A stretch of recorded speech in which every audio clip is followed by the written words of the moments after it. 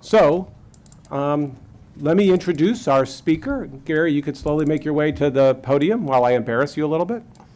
So I'm delighted to introduce to this council the newly arrived director of the National Heart, Lung, and Blood Institute, Gary Gibbons. By way of some biographical background, Gary was the founder and recent director of the Cardiovascular Research Institute and chairperson of the Department of Physiology and professor of Physiology and Medicine at Morehouse School of Medicine, Atlanta. Prior to joining the Morehouse School of Medicine in 1999, Gary was a member of the faculty at Stanford University from 1990 to 1996 and at Harvard Medical School from 1996 to 1999. He's originally from Philadelphia. He earned his undergraduate degree from Princeton University and graduated magna cum laude from Harvard Medical School in Boston. He then completed residency and cardiology fellowship at Harvard-affiliated Brigham and Williams in Boston. I'd also point out where I most specifically got to know Gary was as a member of the Board of Scientific Counselors overseeing our intramural research program, where it was just wonderful to have him help us on our intramural program and get to know us. And that was a great introduction. And then when Francis was successful at convincing him to come take this important leadership position, we all cheered loud at NHLBI. It's wonderful to have a good friend and colleague at the helm of that important institute. And it's wonderful to have Gary here today to give a bit of an introduction. And I already know there's going to be some interesting discussion of things we want to talk to you about. Gary. Okay, great. Well, thanks, Eric. I appreciate this opportunity. I do feel as though I'm coming back to talk to family to some extent, to the degree to which we engaged this institute in the BSc. And I thought I'd paint a broad picture, predominantly at the 25,000-foot view of what we're seeing in my first 6 months about a strategic vision and hopefully a lot of opportunity for collaborative synergy with Genome, again, based in part on shared interests. First, that part of the conversation I had with Francis when particularly people in this group would know how compelling and convincing Francis can be when it came to thinking about taking on this position, particularly in such a challenging time as we're in. But it resonated with my sense of purpose and commitment to service. I very much have bought into the mission of the NHLBI as a longtime investigator and advisor and council member, and certainly as part of my career development as a physician, as a scientist, as an educator, and as someone committed to public service. I do consider this a privilege to join the ranks of such a great organization. And I'm reminded that in this role of public service, it's one of stewardship. And I took to heart this quote. It's a Native American proverb that reminds me of our stewardship both of the scientific enterprise and the biomedical workforce that we're stewards of. So I'm inheriting one of the oldest institutes that's enjoying its 65th birthday of stewardship and legacy. And I take that very seriously. And it's brought home by this quote that we did not inherit the land from our ancestors, we borrowed from our children. And it's that sense of stewardship, particularly looking forward to the future of the scientific enterprise and the next generation, that grounds me in terms of the decisions we have to make, and certainly the decisions you make as part of this council.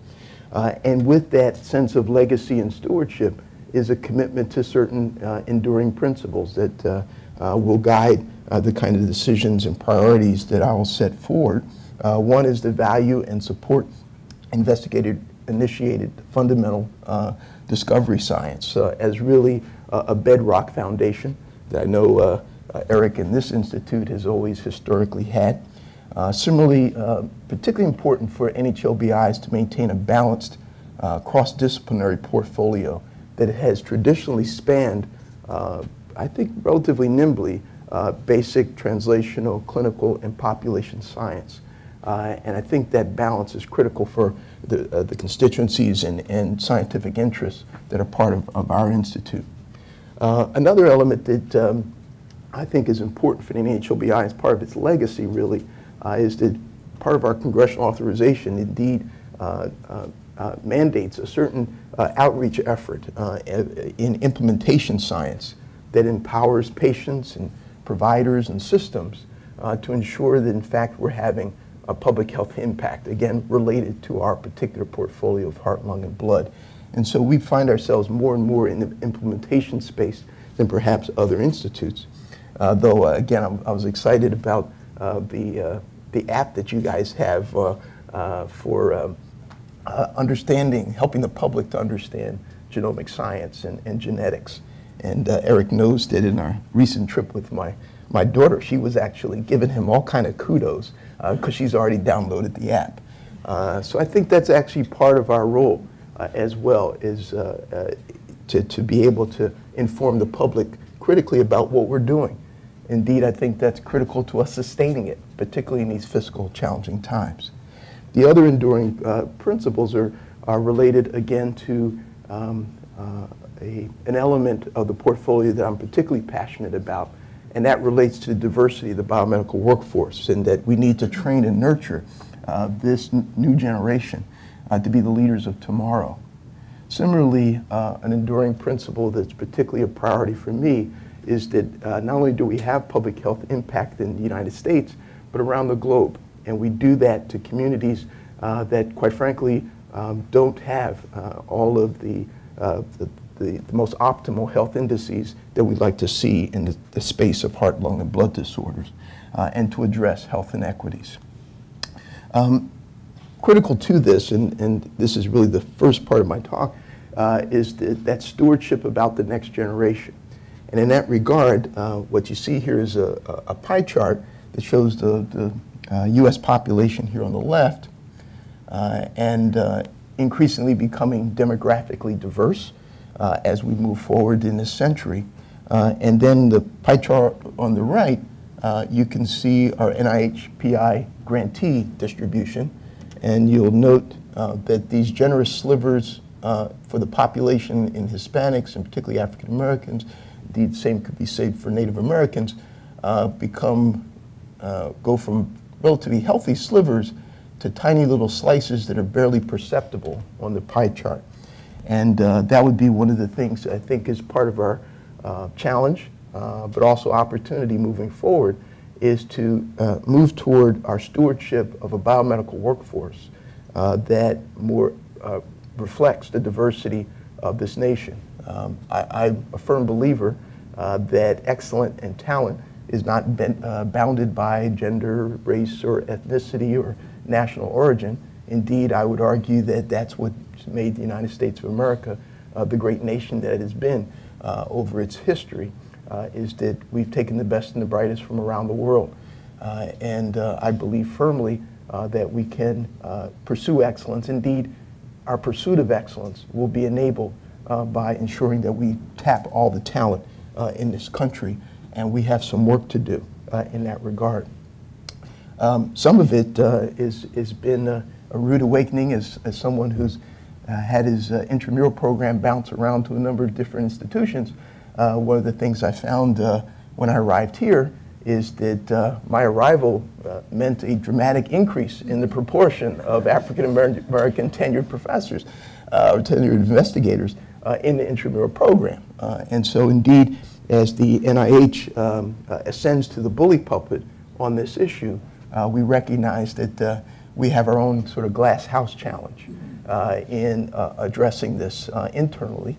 And although I'm sure many in this audience chuckled, I suspect that as you go back to your own institutions around the country, that these statistics are probably not dissimilar to a lot of the top institutions in this country. And so this is a collective challenge that I think we have as all leaders in this room to ensure that, again, we're tapping all the talent of this diverse nation.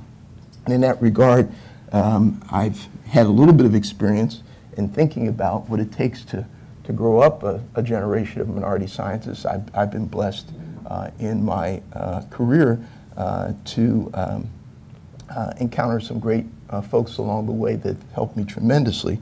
One of the things I've appreciated, and this is universal, is that there's certain things about developing any scientist, and it all begins with passion, in my view. That fire in that belly, that intensity to be curious and to pursue science, that's critical to success of any scientist. I actually think that it's almost an article of faith, quite frankly, for minority scientists in particular. This notion that you're willing to step out into something unknown that maybe no one in your local circumstance, your family, your neighborhood has ever even conceived of as a possibility of a career, in my experience, requires something of a step of faith and a willingness and courage to seize opportunities in that space that's so uncomfortable. My view is that if there's a underrepresented minority individual who's willing to have that passion, that faith, and seize that opportunity, it's incumbent upon us to match that and meet that with providing that opportunity. And in that regard, I think that's something that NIH, in its public responsibility of this public good for the nation, is somewhat accountable for. To borrow yet another proverb of an ancient people, that's an African proverb, that it takes a village to raise a child.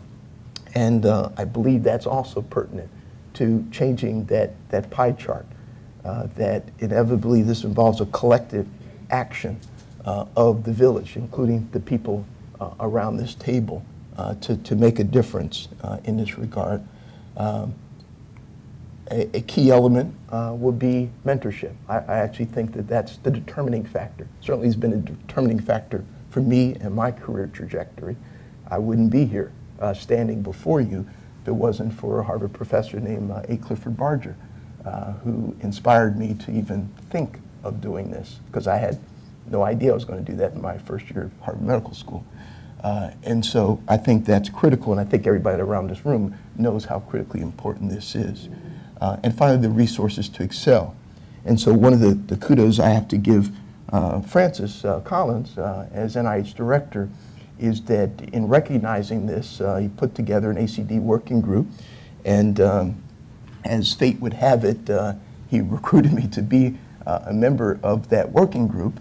And as it turned out, that was a very slick recruitment tool because I went from being on the working group to being now on the implementation group as now someone who's transitioned to the inside and the diversity council. Francis is a master at these things. And so part of his initiatives that will come out of the Common Fund relate to trying to address this. And so I hope you will, as leaders, stay tuned for initiatives that are targeted toward addressing this challenge collectively. A number of, well, one key one that I hope you will take very seriously to participate on will relate to mentorship and this notion of creating a national network and to leverage the fact that we are in a social media and social networking context and figuring out how we can do this more effectively, particularly for underrepresented groups that may not have access to the best mentors and mentorship. Now with that, I do have this notion that this is a problem that's been vexing, but I have hope. There was a time when we didn't think that there would be a monument like this on the mall, or that we'd have a president who looks like President Obama. I think at the least the biomedical workforce can make that sort of transformational change occur with a collective leadership. With that on the community that we're a part of, let me pivot more toward not only the stewardship of the workforce, but what we'd hope to do as stewards of the scientific enterprise moving forward. That again, I think I'm privileged and blessed to inherit a great legacy of excellence. I think it's arguable that Heart, Lung, Blood has been a leader in translating research results and discovery science into major public health impact. although the NIH can't take full credit for this declining curve of cardiovascular mortality, clearly it's been a key contributor with scientific discovery. And the challenge really is for us to continue to what we call bending this curve even further to reduce those events. That this is, to me, part of what the NIH should have as one of its outcomes. And it's very helpful to think about how that success was achieved, at least as a model of how we can move forward over the next 10 years. And just a couple of quick lessons. This is a detailed slide, but it's illustrative of the success we've had in the cardiovascular area that resonates with me as a cardiologist, in which arguably you could say that the population scientists were critical in framing the challenge of heart disease, and particularly the almost iconic Framingham heart study almost invented, I guess practically did invent the term risk factors for disease in identifying cigarette smoking and cholesterol and hypertension as major drivers of this. And critical to have that sort of population science within the portfolio.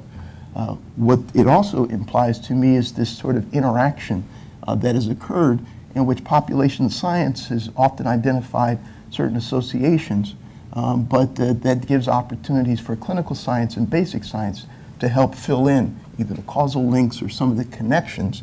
And in that regard, I think it was notable that the NIH intramural program had a robust role. That pictured here is Don Fredrickson in the intramural program, who was actually at the clinical center identifying basically clinical phenotypes of lipids, the biomarkers of the day, in subcategorizing patients as a means of then doing deeper dives to understand the molecular basis of those clinical phenotypes. And again, there's sort of paradigmatic echoes for what I think we need to do moving forward. The second piece of this intramural component was, again, the notion that Fredrickson also, as part of his clinical center involvement, came across a child with these swollen orange tonsils and described Tanger's disease. And it was interesting that Eric cited Bill Gall's work in looking at rare disorders and how important that has advanced things. And indeed, that is a rare disorder in which now we know the molecular basis of it in terms of ABCD transporters. But all that began within the context of the intramural program, and again, is a lesson, at least for me, as we move forward to continue to leverage. The third point there is that, pictured here are the Statmans, and it comes back to this concept of stewardship of the next generation and mentorship, and the fact that particularly at that point in time, the intramural program played a critical role in preparing the next generation, and indeed also pictured on this slide are Brown and Goldstein, who need no introduction, and Roy Vagelos, who moved on to lead Merck's efforts in this space.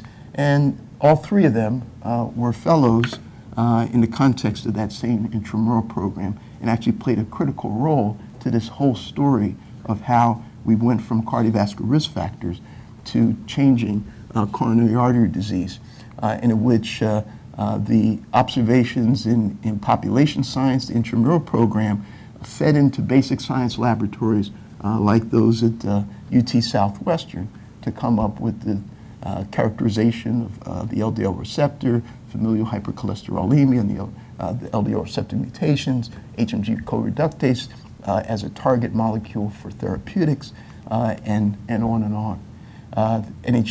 NHLBI then funded clinical trials to translate that into clinical practice, partnered in a complementary fashion, if you will, with private industry, not so much to drive drug discovery, but again to provide the basis for it in basic science discovery and clinical trials, and finally implementation science to disseminate an understanding to the public of the importance of cholesterol control that continues to this day.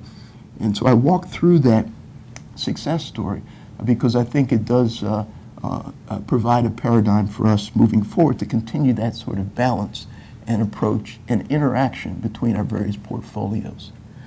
Part of the reason why I actually did listen to Francis and take on this position in these challenging times is because of the infectious enthusiasm that I think we all share, that at this particular moment in time, we actually have some of the greatest, we're on a threshold of some of the greatest opportunities to pursue.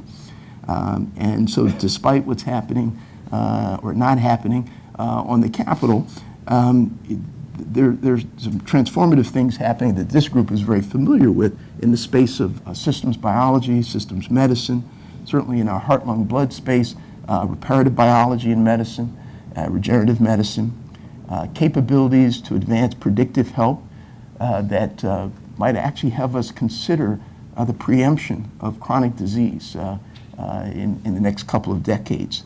The promise of addressing health inequities in a fundamental way that, again, spans basic translational, clinical, and population and community in an integrated fashion that we couldn't even consider before. And to take that not only locally, but globally.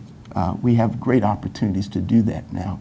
And clearly enabled by new tools. Again, this august group knows more about omic technologies and that I needn't say more, but advances in imaging, informatics, computational biology, stem cells, nanotechnology. And also of note here, I'm emphasizing the connectivity that the digital age brings us to create networks that cross disciplines in ways that I think will be transformative, that leverages this technology. And I think this is critical, again, in this particular moment of time. Again, our people's representatives are debating what's going to happen to Medicare costs in 2025 when baby boomers like myself are busting the budget. And this is shown on this slide. Certainly one way is to think about making budget cuts to trim benefits and limit costs. But as a clinician scientist, I have to be an optimist. That I believe that the opportunity is to innovate in ways that, again, can start to bend this curve. And I would argue that the medicine that they'll be practicing in 2025 is related to the transformational advances we invest in right now. And that's really our task, to think about what we can do in discovery science and translational science that can bend this curve that happened to be shown for chronic kidney disease, which is a major consumer of Medicare expenditures. But a lot of the other expenditures are also in the domain of heart and lung disease. So I think that really part of our charge is to inform this discussion and this debate with at least the possibilities that discovery science may have a role in bending the curve and making a difference. In that regard, I think understanding racial inequities gives us a special prism to try to understand how we might move forward to again bend these curves. These are things that this audience is familiar with. On the left is stroke mortality over the last 60-odd years. The noteworthy things are, again, we're making advances, but a persistent gap exists. The red and blue bars are African-American males and females, and that gap is persistent up to this day. Similarly, on the right-hand panel, you see incident kidney disease, and the top group developing end-stage kidney failure are African-Americans. So if we can sort of crack this nut and get at addressing these curves, I think this can be informative of how we can move forward together. And this prism, I think, is noteworthy because it emphasizes the fact that at the end of the day, this is a multidimensional, complex, multi-level systems problem in a very fundamental way.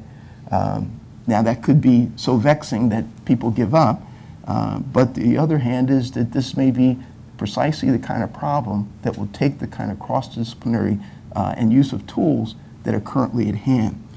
Because it's quite clear when we look at those health inequities that it involves layers that are clearly biological and relate to genomic variation, but also individual in terms of behavior in the framework of a family, in the framework of a community, and with an environment. Indeed, if we're going to make a difference, we have to think of it in that sort of way of complexity. And this is a very busy slide, but it attempts to try to describe this ecosystem that appears to predispose to these health inequities and that appreciates those endpoints that I described before in stroke and heart failure and kidney failure, and a recognition clinically that that's driven by obesity, diabetes, and hypertension. It's particularly prevalent amongst African Americans that predisposes to these complications. But it also brings into play the notion of the environment and in the era of omics that some are calling the exposome, those factors in the environment, the exposures in the environment that are influencing the predisposition to these risk factors of obesity, diabetes, and hypertension, and a recognition that social dynamics of racism and social deprivation set the stage for the development of a predisposition to these health inequities. Probably most pertinent to this group is this notion that we're describing as the biosocial interface, in which this group in particular is appreciative of that dynamic between environment and genomic variation that can influence disease, and a potential now for us to have the tools that we look at this interface. And we may argue that some of the initiatives of the Genome Institute as well as the Common Fund are starting to look at this interface and how we can interrogate it by maybe understanding the microbiome, the immune system, the epigenome as something that might be responsive in a dynamic way to this environment, and such that biological systems are altered to drive health inequities. At least this is a model to pursue, and it's one in which we'll go back and forth in this yin and yang between classical reductionist sorts of strategies and more integrative, holistic, cross-disciplinary, systems-based approaches. And I think that's one of the exciting opportunities that lays before us. And again, I know that Genome is at the advance and vanguard in leading us through. I contextualize this challenge by referring back to my former life and the study that we did when I was in Atlanta, in which we started with just a survey, a community-based survey of a biracial ambulatory population, middle-aged in Atlanta, Georgia. This is the sort of classic demographic profile that we got from this group. You can see they're middle-aged, and not surprising to you, the African Americans were more obese, had higher blood pressures, a greater prevalence of hypertension, had more diabetes, and of note, had less physical activity and lower diet of fruits and vegetables than whites. And the thought was that that may drive these health inequities and risk for cardiovascular disease. But what I find intriguing is what we're starting to learn about this that I think is relevant to a lot of what this institute is about. I'm intrigued by the potential to leverage our cohorts and the expososome to get an understanding of how it's interfacing at that biosocial interface. And one of the provocative studies done by Christakakis and her colleagues using the Framingham database was to look at this phenomenon of social contagion, in which they followed the Framingham longitudinal cohort and were able to track individuals who started off at about the same time and tracked who became obese and basically who didn't, and then mapped that to their social network as shown in the top slide. And the bottom line is that your BFF, your best friend forever, when you were younger and both of you were lean, if your BFF became obese, you were more likely to become obese. And it wasn't just that birds of a feather flock together, if you will. There appeared to be a particular, again, social contagion related to that interaction and that affinity. And so one wonders, well, how would that be interpreted at a biosocial interface? What might mediate that? And I think that's still speculative, but I guess I'm intrigued by animal model data that exists related to the microbiome and how the microbiome is modulated by dietary habits, or what you choose to give your mice or rat, and the fact that that is transferable between colonies. And again, this group is aware that if you do a profile of the microbiome, you can actually see signatures of the diet there and watch it change with interventions. And so I think this is one of those exciting areas of the biosocial interface that might be very helpful in helping us to understand some of these health inequities and how the affiliations that come from segregation and other parts of interactions, and how that might, again, have a biological mediator at the end of the day. This was also noteworthy because when we studied these African Americans in Atlanta, one of the things that came quite clear is that the low physical activity amongst the African Americans was self-evident. But when we asked them the question, do you feel as though it's safe to jog or walk in your neighborhood, disproportionately the African Americans disagreed with that statement. They felt as though their physical activity was indeed influenced by their environment and a feeling that it was unsafe to actually pursue that kind of healthy lifestyle. Similarly, when we looked at where many of them resided here in the southwest quarter of Atlanta and did an analysis of their access to healthy foods, we also recognized that there was a disproportionate concentration of restaurants that serve high-fat, high-calorie-dense foods, and a relative paucity of supermarkets that provide fresh fruits and vegetables in that same neighborhood. So two of the key exposure variables may in fact be related to the environment people live in and work in and play in, as much as certain individual choices that they're making. That again has biological implications. There's some recent work from a paper by Wang et al. That recognizes that the color that's part of fruits and vegetables relates to chemical products, flavonoids that are broken down by the microbiome, and that the metabolites of those flavonoids then is able to modulate macrophage gene expression, indeed the expression of certain microRNAs that indeed then modulate the expression of transporters involved in lipid metabolism by the foamy macrophages that make up an atherosclerotic lesion. And they were able to, Wang et al. Were able to show that manipulating either the metabolite or the microbiome could actually promote the regression of atherosclerosis.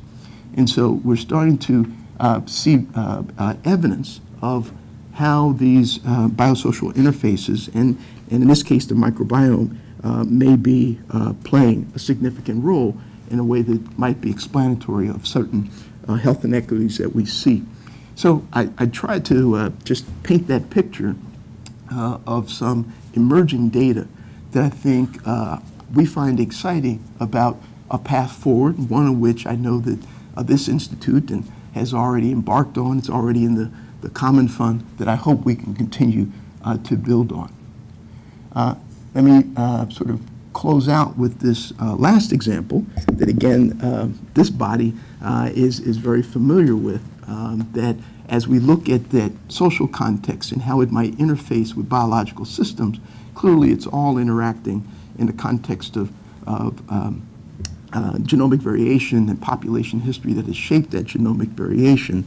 And again, I don't need to spend much time on this slide from Carlo Bustamante's work that shows the mosaic nature of the genome, chromosome by chromosome, typically existent in most African Americans, that spans different degrees and extents of admixture of European and African lineages. And how that genome has been shaped by centuries of exposures. This one giving just an illustration of malaria and how that has shaped the genome and actually variants that you see here that have been well described. And I like this paper as a paradigm, hopefully, of possibilities in the future a paper by Genovese et al. That I found very provocative and included actually Dr. Kopp, who's here in the intramural program, in which they identified the association of the trypanolytic ApoL1 variant in predisposing to chronic kidney disease based on a mixture analysis of families with end-stage renal disease done by Friedman and Bowden and others. Characteristically, you can see how the heterozygote sort of had an advantage here in that the ApoL1 molecule would actually lyse the trypanosome that causes sleeping sickness. And so clearly this is something that was probably selected for and was advantageous in that context. But now in the context of high salt diet in America probably is not so good, and certainly in the context of hypertension increases the risk fivefold. So one of the more robust, actually relatively common, if you will, variants with a major effect on the endpoint and of chronic kidney disease. And it may in fact be driving that curve that I showed you earlier as to African Americans having a higher incident rate of renal failure. And that to me opens up a lot of exciting opportunities that I hope, and I know in fact, this institute's interested in pursuing moving forward in the next 5 to 10 years, in which this might serve as something of a paradigm in which we actually start to contemplate the use of markers like an ApoL1 to think about genomic medicine therapeutic strategies and/or as a discovery platform, if you will, for new therapies, new pathways, and pathogenic mechanisms of chronic kidney disease. One could imagine clearly playing a role in risk prediction, influencing therapeutic choices, the degree, the lowering of the blood pressure, the strategy of lowering the blood pressure, and as I say, identify novel pathways that will give us some insight as to what indeed promotes the progression of chronic kidney disease. It seems so inexorable.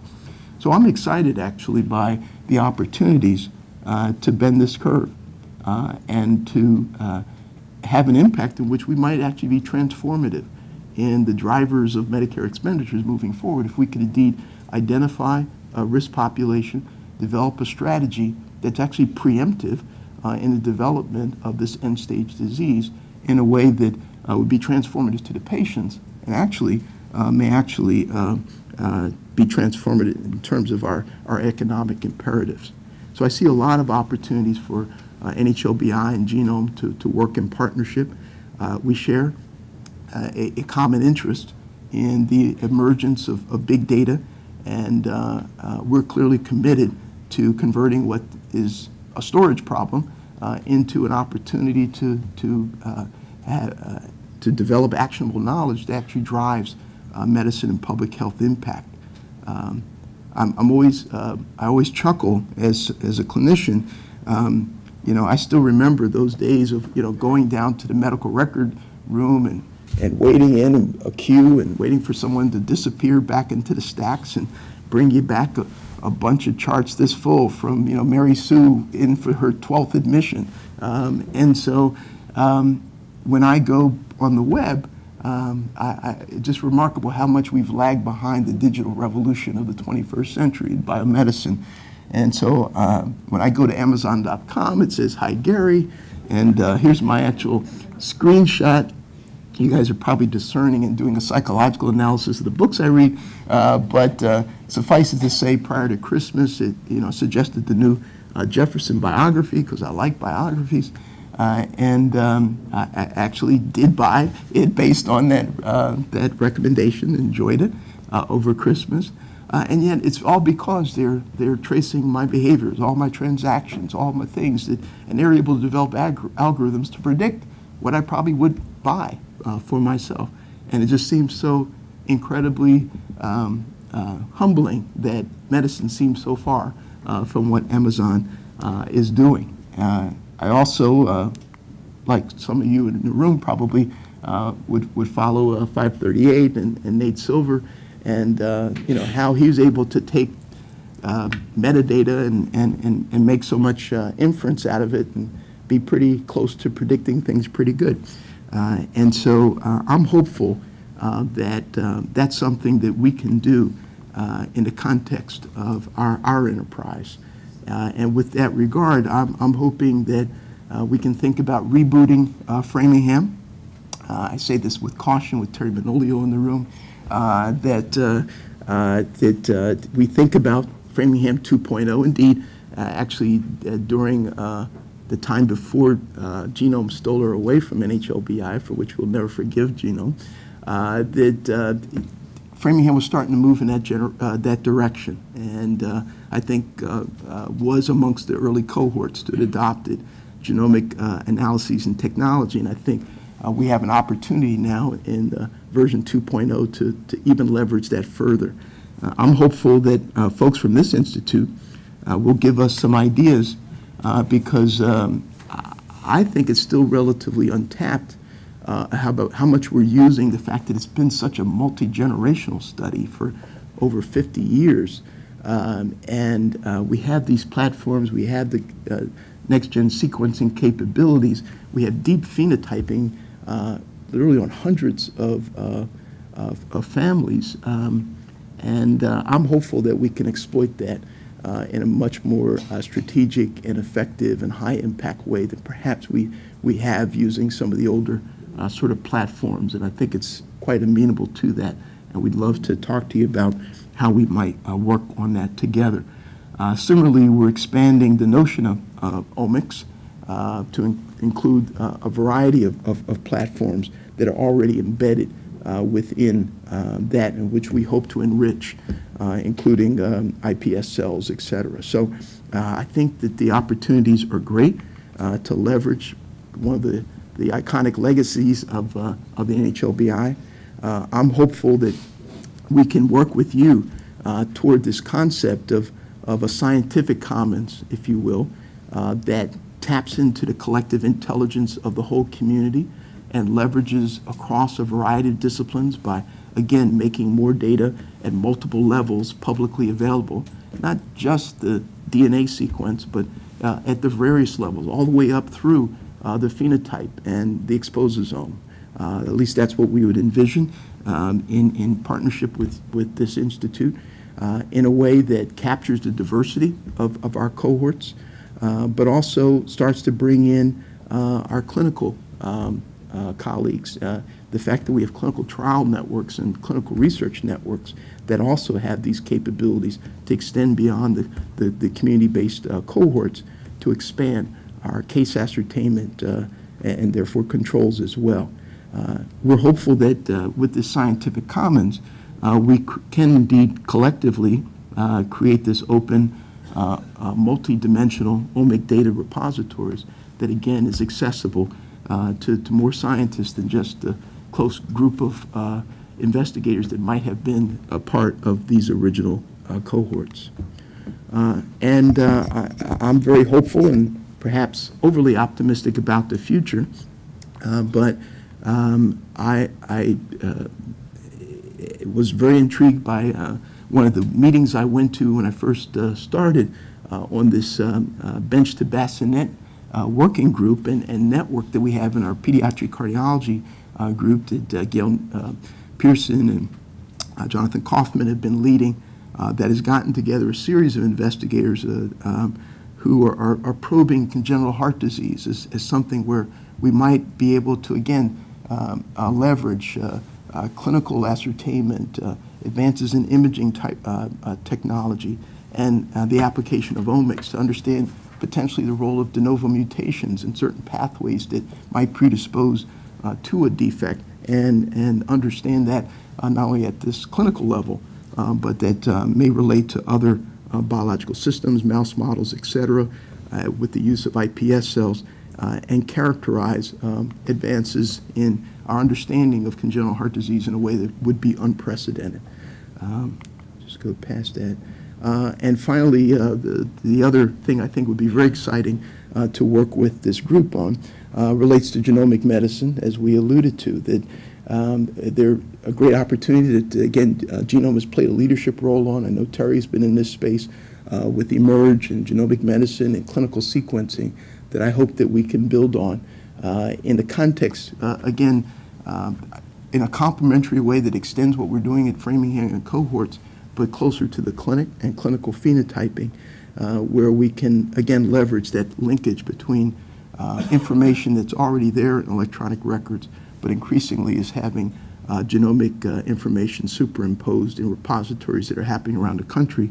And already in our cardiovascular research network in the NHLBI, we have millions of covered lives through the health plan systems that are already part of this network. So when you talk about big data and tracking of outcomes, I think this is an incredible platform that gives us enormous opportunity. And I'd love to be able to superimpose our CTSA network on this and to pursue things more in this direction of genomic medicine. So what I've tried to indicate to you are some opportunities that I think are unprecedented, and at least I'm excited about, that we can work together on.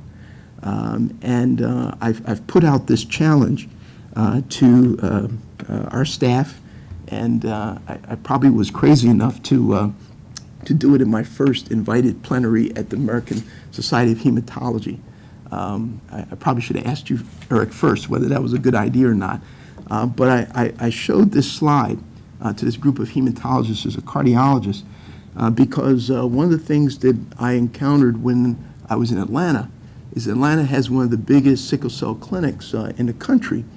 And as an adult cardiologist, it had not been hit home to me, the fact that so many of our kids with sickle cell disease suffer strokes at a very early age.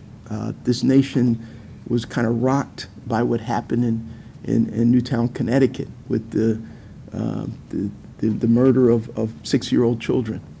And I must admit, as tragic and as horrendous as that is, I think it's also tragic that we have African-American children with sickle cell disease who are having strokes literally on a weekly basis who are 6 years old. We've made advances, that's what's shown on this slide, with a clinical trial that the NHLBI funded in which transfusing blood made a difference. But it would seem to me ambitious, but feasible goal to set for ourselves that we would think about a stroke-free generation of children with sickle cell disease. And I say this to this audience because this was the paradigmatic molecular medicine disease. This was the disease where we figured out the mutation a long time ago. And yet 6-year-olds are having stroke. Again, I don't need to tell this audience, there are probably some opportunities we can pursue to figure this out. Some of those have already been made in the case of cystic fibrosis. I think the time is right to make that happen in sickle cell disease, not only in this country, but around the globe. And I think that we have an unprecedented opportunity to do that with things we have in hand. And with that, I appreciate your attention.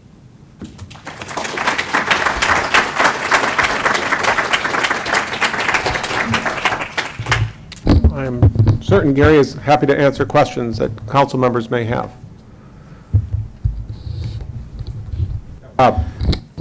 I wanted to follow up on the comments you made about minority representation in the research workforce.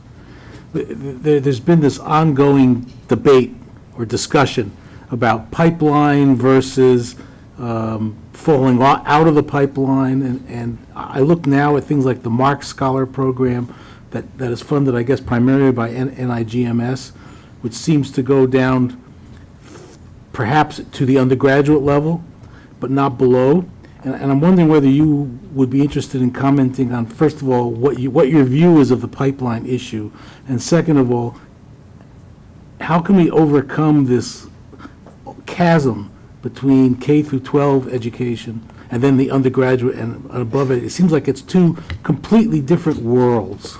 Yeah, it's a great point, great comment, and if this was a readily solvable problem, I think we would have solved it by now.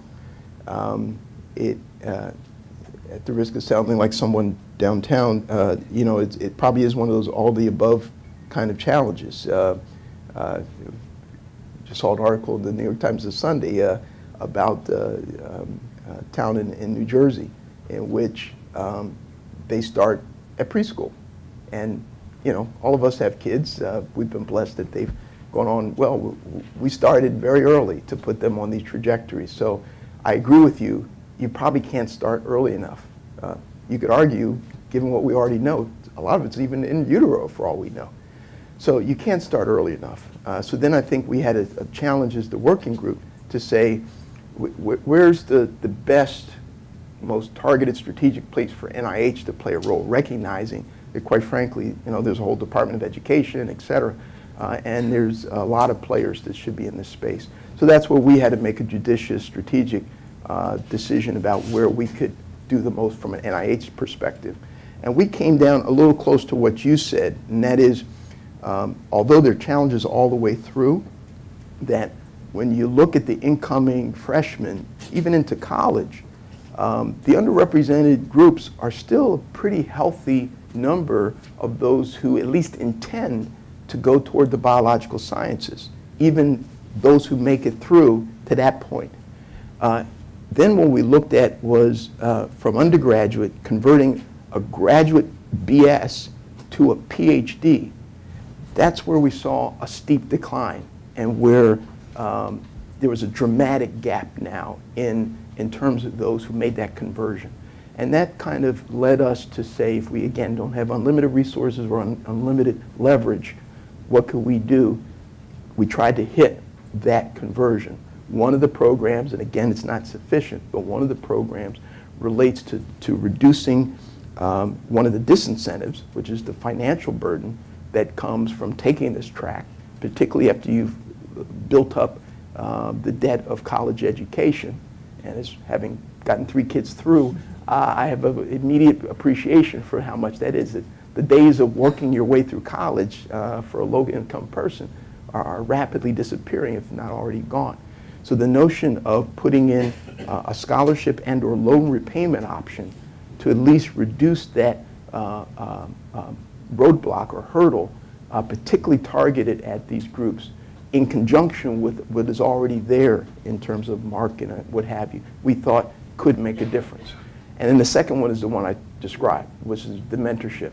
That is to link those kids in, that if that drop-off is not because, we want to be sure it's not because they didn't have opportunities and they didn't get the best guidance. And that's, again, what we're going to need to folks around the table.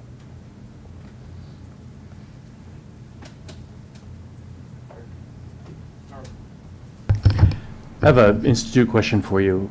One of the things that we struggle with is where does NHGRI start and stop compared to the other institutes? And I know it's a continuum and there is no start and stop, but our advisory role is for one institute, but often our scope of interest and the opportunity is across the spectrum. And as you're new and in one of the great partner institutes, I wonder if you could comment on how you see things playing together. Well, probably because I am new and I'm coming from outside the NIH, I see the importance of the collaborative synergies that potentially can exist here. I think we're in a fiscal climate where if there ever was a situation where each institute could go alone, that's rapidly disappearing. So I think the reality of the situation is when things are tight, we really have to look for those collaborative synergies. Again, I can't speak for Eric, but I would hope that we can work collectively in platforms that I believe are, in essence, disease agnostic. You might have noticed, for example, that I actually gave you a kidney example. We did notice. There was, it's probably the rebel in me that, you know, hypertension is in our portfolio, kidney disease is in Griff's portfolio. But we're having collaborative talks because obviously when it comes to patients, they don't care about these things. And when it comes to the science, this institute, probably more than any, is interested in platforms and scientific questions that are clearly so cross-cutting and yet fundamentally important for us. So I think in terms of the resources that we talked about and the platforms, I see great opportunities for us to continue to collaborate. And and Eric and I are been going back and forth on this. So. I think they're ready for lunch. Okay. Well, thank you, Gary. It was wonderful. To be continued. Rudy, do you want to give the marching orders? We're in good shape. The orders are to go upstairs one floor and seek food. And you can also, aside from eating in the cafeteria, you may want to connect with some of the program directors of HG, go to their offices. There's a conference room on the 4th floor that has a large room and seating there as well. Please be back at 1:15. Okay? We'll reconvene at that time.